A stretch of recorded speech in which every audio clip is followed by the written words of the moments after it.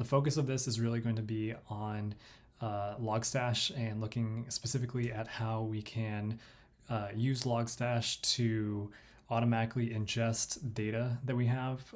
So, an example would be if you're working at a company and, you're given a CSV output every so often, you just drag and drop that CSV into a folder, and Logstash will handle the actual copying of that data and putting it into an Elasticsearch index for you. So that's what makes Logstash really powerful, and that's kind of the focus for me in this video. So with all that out of the way, we'll get started. I do have a README, so you guys can follow along too through that. But basically, to get started, all you do is the first thing you're going to want to command run is the command docker network create elk stack, and I've already made that. But if this is the first time, obviously you do that. Also, you want to make sure you have Docker installed on your local machine.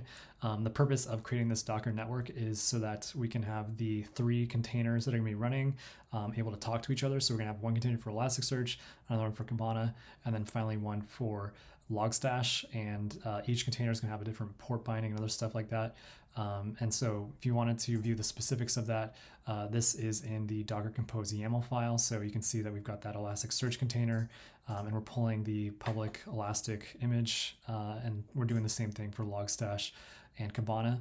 A really important thing to note to get this thing working is that when you're binding the volumes for your Logstash service or container, you need to make sure that, in our case, I have a directory in my project called sample data, and sample data will be where I am putting those CSVs.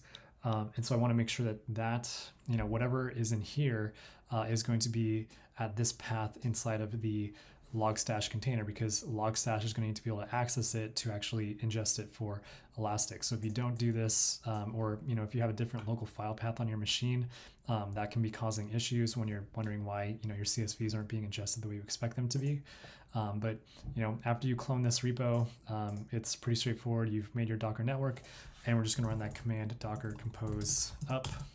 I intentionally don't use the -d because I want to be able to see the logs as they come in.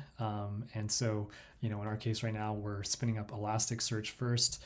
And you can see that the other 2 containers depend on Elasticsearch. So Kibana and Logstash can't do anything until the Elasticsearch container is running inside of that network that we created. And so with all of this stuff made, I'm going to give this thing a moment. And on your machine, this may take some time because you might need to download the images if you're doing this for the first time. But once it's all up and running, you should be able to go to localhost port 5601. And so in my case, it's still not there yet. So I'm just going to wait and come back for when this thing's up and running. Now that this thing is running, if you open up a web browser and we go to localhost port 5601, you can see it's now loading up Kibana. And so in our case, Logstash cannot ingest data until you've created a index and an index schema or mapping for it. So basically, the very first thing you need to do is you need to click on the little 3 icons, and then you go to DevTools. And so in here, I've already run these commands, and I'll post them. They're in the README. But basically, the very first thing you need to do is run this command here, which is going to create a new index inside of Elasticsearch called demo index. And you're also going to be defining the mapping. It's equivalent to like a schema in SQL. And you're basically telling Elasticsearch, inside of demo index, we're going to have a field for timestamp, log level, and message. Again, this is going to be specific to whatever CSV data that you're going to be getting. But in our case, we're just defining that. So I'm going to run this command here to acknowledge that our demo index has been successfully created. And we're also going to run this command to actually see that. And I just want to make sure you guys can see that. So running this command get demo index search is just going to tell us right now that, as of right now, there's no documents inside of this index.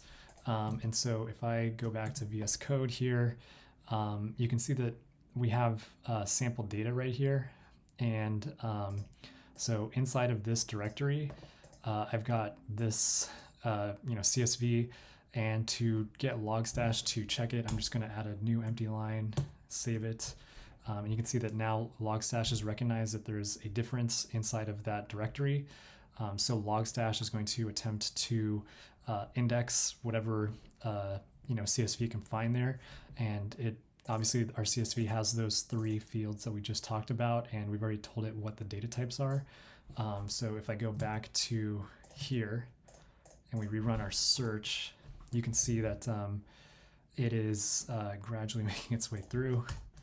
Right now it's only seeing 1 record, but as we go forward, so if I were to make a new sample2.csv file right here, and then I have some demo data for that. So if I come in here and I paste this in and I save it, you can again see that now Logstash has realized that there's something else inside of our CSV. And these error messages that you're seeing, so this one is complaining because on line 1, it's trying to look at the string called timestamp and parse that as a datetime object like it would on lines 2 through 7, and it can't do that because timestamp is a string, not an actual date. So it's okay to see those errors. But if you go back to Elasticsearch and we run this again, you can see that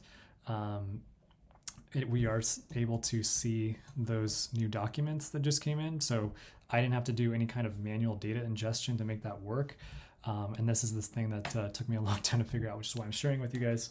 But you can see that now we successfully have this thing up and running where, and it even tells you where it came from, but all the additional stuff just went straight into our index without us having to do any manual intervention. That's because the Logstash service is working on this machine, which is pretty awesome. So that is the thing that honestly took a very, very long time to figure out.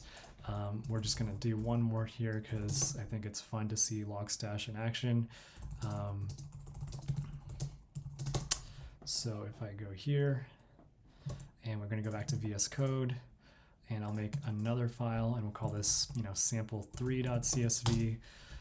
And I'm just going to paste that right there and then save it. So now sample3.csv is going to trigger. So the fact that we just added a new CSV to that sample data directory is going to make Logstash re-index it. And so if we go back to here in Chrome and I just rerun this guy again, you can see that we now have 11 documents inside of our demo index. And so it's pulling from now sample3.csv2. So, you can just have people now dump CSVs or JSONs, whatever in data types that Logstash accepts into that directory, and it'll automatically ingest them. Final notes I'll make here is it's very, very important to get your Logstash config set up correctly. So this path right here, user share Logstash sample data, is inside of that Docker container. And so inside of Docker Compose, when we were doing that volume binding, we needed to make sure that that is a valid path and that we are correctly mapping that or binding it to that sample data on our local machine. So that's the whole reason why this is working. And in addition to that, you might struggle a lot to get the columns to work and stuff. So like it might be easier to just manually define what your columns are if you already know what your CSVs look like, and tell it, to do any conversions or stuff. It's going to be a lot of trial and error to get it to work right. But, if you clone this repo, this sample data should work, so you guys can, fork it and do whatever you want with for your own purposes. But yeah, so very, very important to get that Logstash config nice. And also this output field is telling it, in our case, we want to put this in demo index. If I wanted to call it a different index, obviously that's where you'd give it a different name. You're also telling it that it can find the Elasticsearch service at port 9200. So, just a lot of Logstash config stuff that you want to make sure is absolutely right. Otherwise, you won't see any documents. So I'm going to wrap things up with that. Hope this is helpful stuff.